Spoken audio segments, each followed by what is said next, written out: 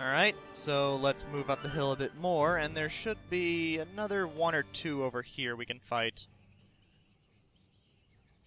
Mainly the reason I'm showing off all these fights is so that I can show off what happens when you get to level 10. But I'm also going to show off this fight, because I forgot to show off in the last fight what the toxic slime effect is. And this is a pretty good battle to show it off, since all these enemies are kind of healthy. So, all I'm really going to do here is I'm going to open the attack with just with Reynold there. And as you can see, I've actually poisoned two of the other enemies there. So now both of them will be taking poison damage over time. And what's more, with 2-ply toilet paper, I won't have to worry about them getting knocked out of their stun from the poison damage. And the poison damage doesn't go away, unlike the fire. So this is just really good. And it's splash damage as well, so I'm not just attacking the one enemy, I'm attacking all enemies! Can't stop this. And how much does the poison damage do again? I think it actually does a lot, so I can maybe actually attack this guy, and that assassin will get knocked out. Nope, not enough. Alright, well, in any case, Toxic Slime is a really good substitute for the attack bonus of the Jawbone of the Wolf. Because, like, yeah, it's incredible, really. And we're getting a lot of experience. We're going to get to level 10 in no time. And if not that, we'll soon max out our creepy card collection. Wasn't there another bird here somewhere? Did they, like, reset their position? Oh, there he is. Okay, that's weird. He somehow ended up on the other side. Alright, level 9. And, on top of that, we actually got all the cards we needed in order to complete our Creepy Treat card collection. Which means we got another new costume. So let's just check out the rest of those Creepy Treat cards then. So we got all of those.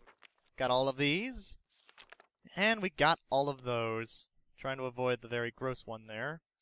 So let's go back to costumes and we'll see what costume we got just now. We got the Black Cat. This one is a focus on special, and I don't really understand what that means. But in any case, this costume has a special combat ability called the Cat's Meow, which I'll go ahead and show off in the next battle when I get to it. It's really good, because it's basically scare on all enemies, and I will demonstrate it in the next battle. But for now, let's robot on back over to where we were, because now we've cleared out the town, pretty much. Though now, Sadie should actually have some new stamps for us, I think. Let's take a look. Okay, so she has the Vegetarian's Witch Brew, which is a better version of the poison, and the Bowl of Bloodshot Eyeballs, which, again, I don't know what critical strike damage is, and I still haven't really found out what that does, so I'm just gonna assume, like, this lethal poison is a lot better. So I'll go ahead and buy that, and I'll get these other two later. Actually, the Headless Banshee is actually a really good stamp, because, as you can see, it's an auto-resurrect stamp. If the person equipped with it is KO'd, one turn after they have been KO'd, they will come back to life with all their HP. So it's basically an instant life 2. Like, what would it be called in Final Fantasy terms? There's a particular spell for it. Life 3, actually? I don't know. In any case, we're just going to move on. Because now we're going to enter the corn maze. Oh no. Alright, well there's monsters all around here. So let's see what we can find out here. Well, there's a gate here. But no humans are allowed past this. Alright, so I will actually say this much. I do like this gate, because depending on the costume you wear, he will actually say a few different things. So if I wear the ninja costume... Oh, no, this wasn't one of the ones he said it for.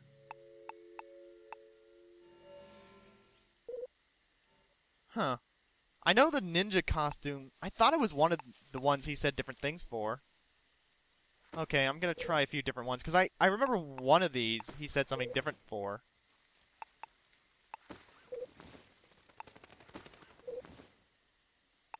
Come on, I know you say something different for one of these.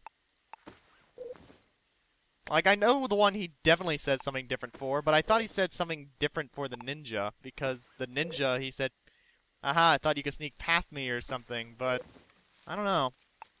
Alright, well, this one he does have a different message for. Or does he? He doesn't. Is it not until later?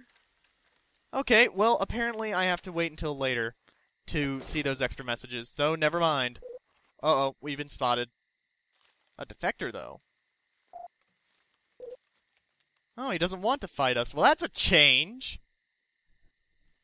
Okay, so they don't want Dorsilla with their world. Okay. Oh. I guess Big Bones is the big boss in Pugeria. I can't remember the... Repugia. There we go. I remembered what it's called. And his friends are actually trapped within the maze. And we're gonna get a Grubbin costume pattern? Interesting. Alright, well... now I'm gonna have to sort out the costumes again. That's what I get for messing around too much. Alright. But yeah, apparently his friends are trapped in this maze, so we're actually gonna have to go find and free them. So let's just beat up a bunch of pumpkins instead, get some extra candy, and let's start exploring the maze. So to start off, we're going to go in a bit slow here, because there's lots of Repugians luring around here, like this one. And now I'm going to show off the Black Hat in battle.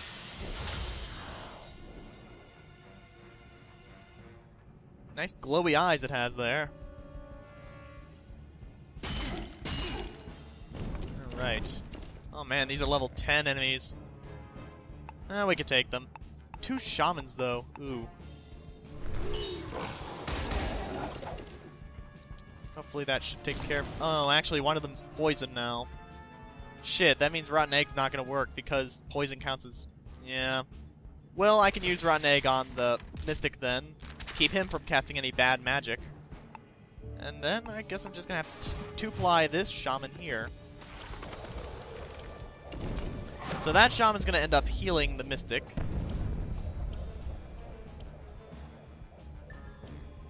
But at least they're stunned and won't get in another attack edgewise. And if I'm lucky, maybe I'll be able to use the cat's special and get some really good hits in. Okay, I was wondering why he was flashing, but yes, it's because... yes, it's because he's stunned. Okay. I don't know why I was so confused there for a while.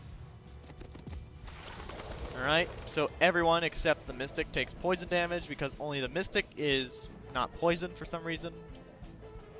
They can't have poison immunity, can they? Actually, do the Mystics have poison immunity? I'm gonna have to pay closer attention to the next few battles and actually determine if they do. Alright, well let's use the special and see if we can scare any of them away. Well, we scared one of them away, that's a start. So we'll go ahead and attack that guy. And we'll attack the shaman now. The poison won't kill him, unfortunately, but Reynolds should now be set up to finish the job. So, on another slight topic change here, has anyone else been noticing how weird the camera is, particularly for, like, the battles? Like, the overworld and everything, it's fine. The camera's perfectly fine. But then you just, like, you get into battles, and then just sometimes when you're using special abilities and whatnot, it's just the camera decides to just go kind of wonky to one side or something, like, oh, well, your special attack is focused over here, but I should probably switch back to the ninja costume for Reynolds. I don't know. Something about the camera in battle just seems weird, because, like, it'll either focus in completely the wrong direction or something else. I don't know. Alright, knock away these thorns, and here's the first Grubbin to save. Well, geez, sorry we have to walk. But we get a Grubbin mask. Can we actually just smash this? We can, alright. I actually never used those shortcuts for some reason, huh. Alright, well, we can go around this way, and we'll be able to find some more stuff over here. So there is a grubbin... not a grubbin. A crest whaler here. Alright. So I actually did pay a bit closer attention here, and... yeah, the toxic slime only works on the enemies that are taking the splash damage. So yeah, I actually didn't realize that. It really is just the enemies that are actually taking damage from splash that get poisoned, so that's an interesting detail to now take note of. As you can see, we have quite a lot of these crest whalers flying around in here. We better take caution. Whoa. How do we hit them all the way from over there?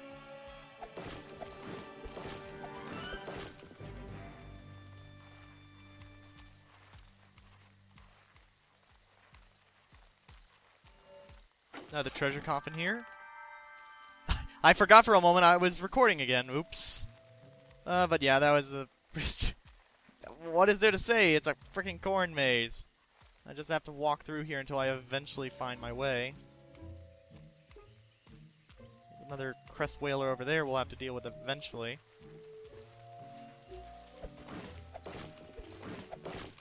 And I think over here... I missed a pumpkin. Gotta hit every single pumpkin. And here's the next of the grubbins we have to save. Now we get some dirty socks. Ew. Beat up these thorns, and let's go explore the areas we have yet to see.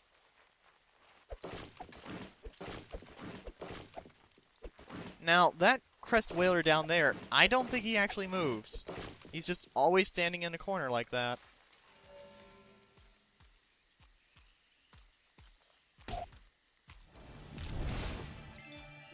And that's that.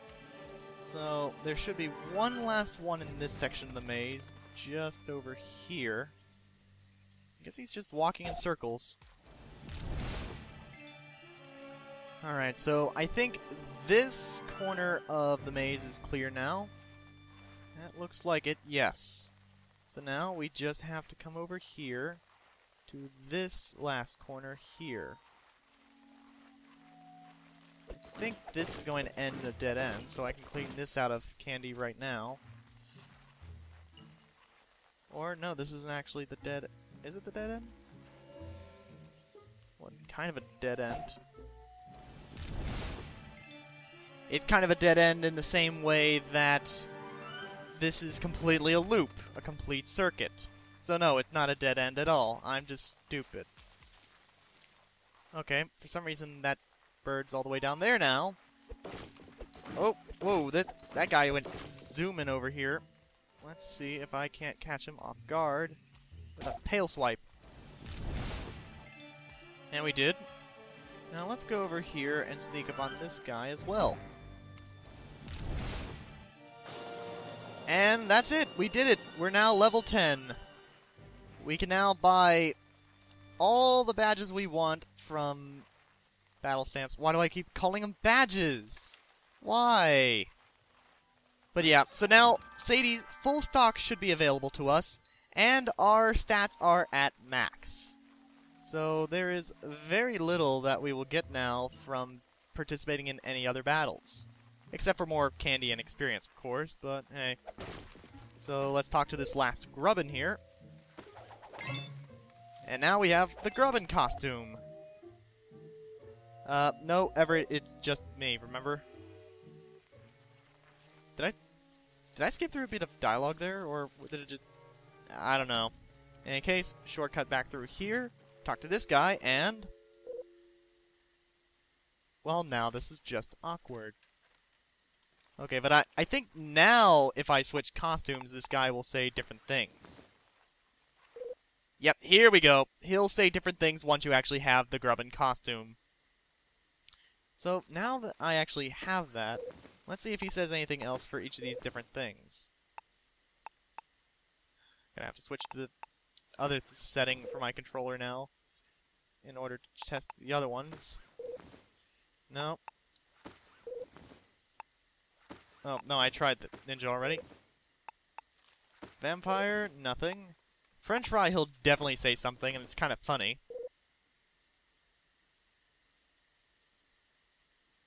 Uh-huh. Alright, so we can't use the French fry trick to lure him out.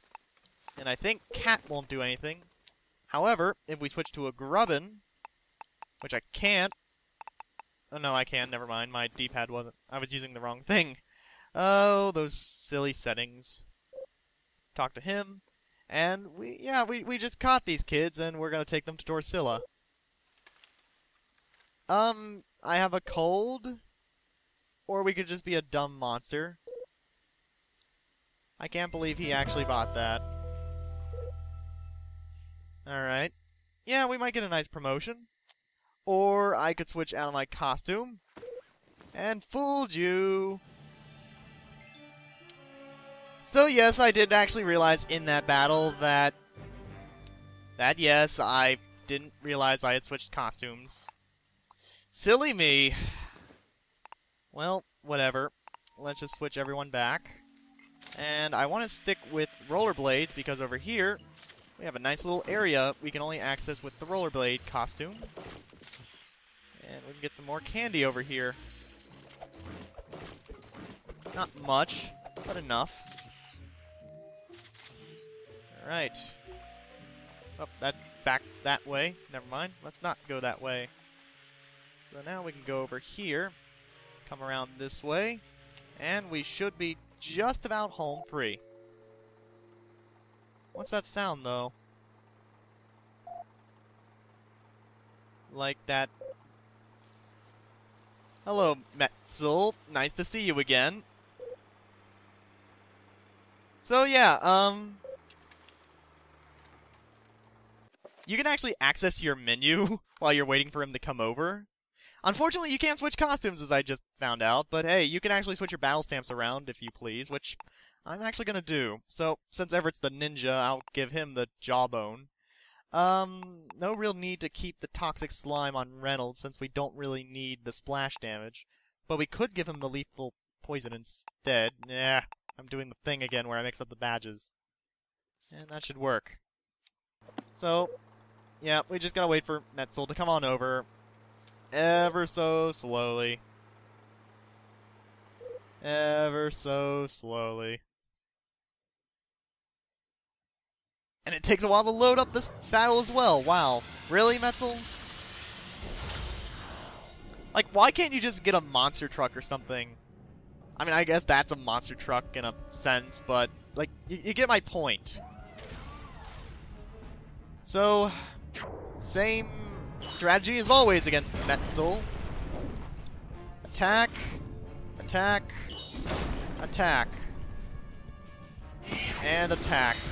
And no, you still can't stun him, so there's no real point in using stun. He still does that 2-turn charge move, I believe. But, well, by this point, you're gonna wipe him out incredibly fast, so it hardly even matters. Like, I think I've almost already got him. Yeah, like, he's already dead. And there isn't a second phase this time around. Like, you just take out the dozer and that's it. So, this was I guess you could say a fun little battle just to show how much stronger you were since you last fought him. Other than that, it's pretty straightforward. So now we come out into this area here, and there's candy everywhere.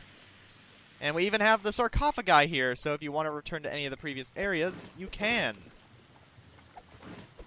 So let's just kind of go around, pick up all this candy just lying on the ground here. There's more leading up this hill, but let's not go that way yet. Let's head over here first, pick up the few pieces I missed. And I believe I should have enough to collect the rest of the stamps I'm missing. Now you see this cave here? Switch to Knight. Use our shield to go in. I said use our shield to go in. Find another secret chest over here. Now we have 20 more pieces of candy. So, use a robot costume, zoom down this path. Drop back down and... Okay, I did get that piece, never mind. We're back in town! And we can talk to Sadie pretty quickly here. So now we have a shortcut back to where we were before. And it looks like we actually had all the stamps available to us at level 9. Well, there you go. We've got all the stamps we can get from Sadie. But there's still one missing. Well, by convention, we should be getting this last one from somewhere, I guess. I don't know, we'll figure it out. But I will want that Headless Banshee card for later. Battle stamp. So, first I was calling them badges, and now I'm calling them cards. Wow, maybe I should actually take a break. Like, in fact, I'm thinking maybe I should just go ahead and take a little break, because clearly my brain isn't working at full capacity here tonight. Just because it's so late. So, yeah, like, what I'm gonna do, I'm going to travel through one of these sarcophagi here to force the game to autosave. And, you know, I want to believe there is supposed to be a way back to the town without getting around these grubbins here. But I guess if you have the ninja, it doesn't really matter, does it? In any case, so I'm traveling back through the sarcophagus, and then once more, and now I'm autosaved to this point. So when we come back next time on Let's Play Costume Quest, we will climb this hill and take on Dorsilla once and for all. This is Solomon signing off. Have a good day.